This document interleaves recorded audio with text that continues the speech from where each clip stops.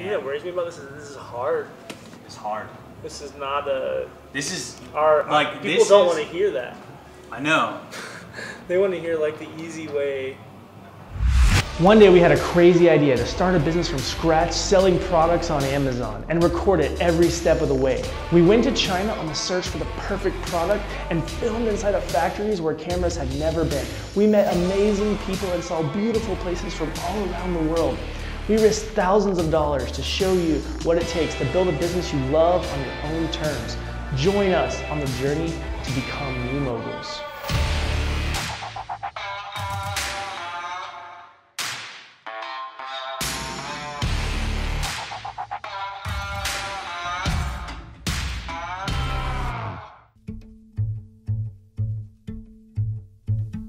So where do we think we're going to be visiting factories is the thing. Yeah, like, so where definitely, I already have a factory that I need to visit in Shenzhen. So we can fly in, the airport is whatever, somewhere around here. Yeah.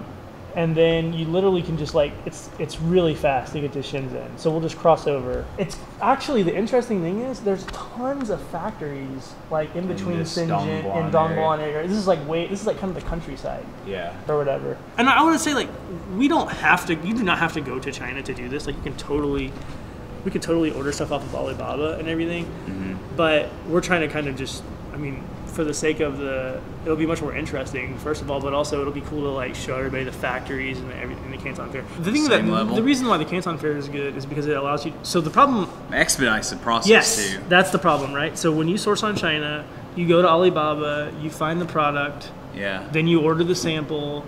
It takes a week for the sample to get there. Yeah. Then you're like, this sucks. Let me get the next sample. Whereas if you're in Asia, especially at the Canton Fair, and you go to the phase that you're into, or whatever, you're there, you touch it, you feel it, I like this company, cool, I want to work with them. There's also an X factor of being there. There's something about the energy. Yeah, there's an energy. Like there's an energy. Like I'm energized just talking about going. Yeah. What's next for us, like after we get the flights, what's next for us is to map out like where our factory, like determine where we're, like what products first off we're doing.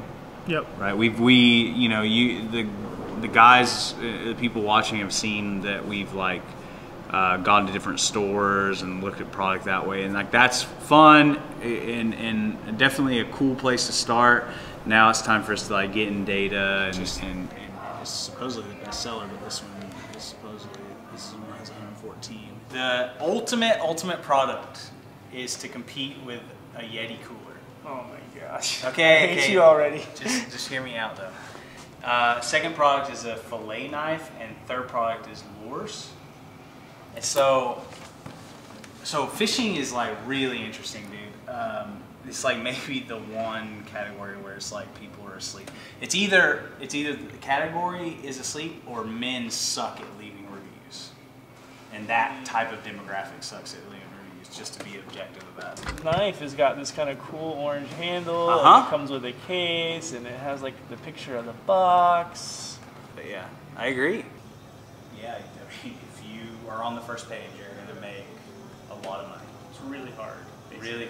Really hard. But we somehow squeaked out a win. Yeah. Like, I'm sorry, anybody that looks at this data would be like, these guys are magicians. There's no freaking, how did they do this? Yeah. Because it, like... Yeah. So... Did he like tell you to stop or anything?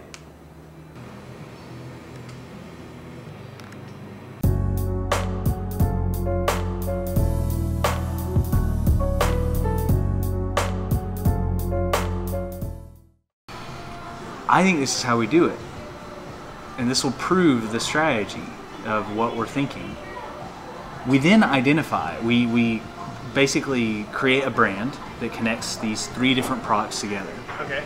The other 2 are in really niche, like weak categories, but they still fit our product, or our brand at least, right? But they're weaker categories. So let's just say, for instance, just for illustration purposes, let's say that there was some really guy that was just going gangbusters on some pickleball paddles, right? We identified that his sales rank was crazy, and he had these top 5, and we, whatever, he's just strong listing, right? We will make a pickleball paddle, and we'll compete against him, But then we identify that pickleballs is actually a really weak category and there's really no one taking over.